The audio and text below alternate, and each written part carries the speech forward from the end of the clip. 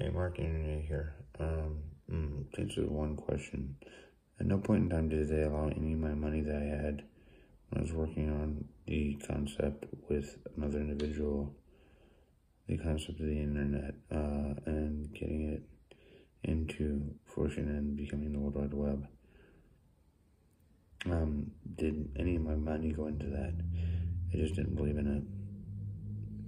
People who controlled it. Which, there's a couple churches I think back then, but they just didn't believe in it.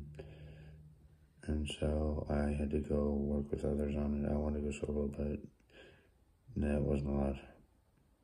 And I went military for testing, software, Unix, concept, me and another individual, which is true.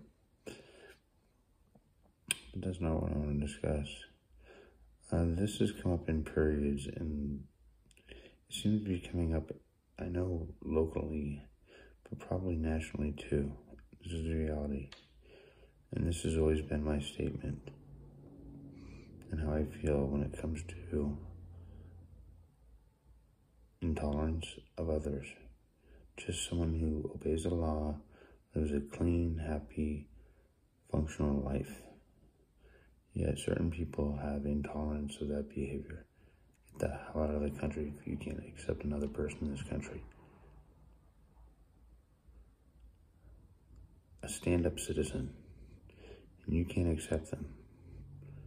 Someone who comes from another country and visits our country, you tell me you can't accept them? Get the hell out. We don't want you here. It's always been the statement of certain individuals and families in this country.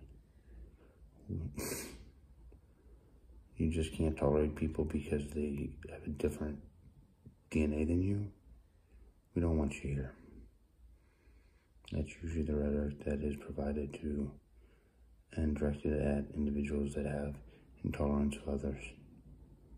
And that's a plain, simple truth. Enough said. This is Mark Unity signing off.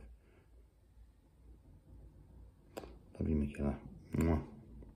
Mwah, mwah, mwah. I won't do that too much. Michaela. Talk to you later. Bye.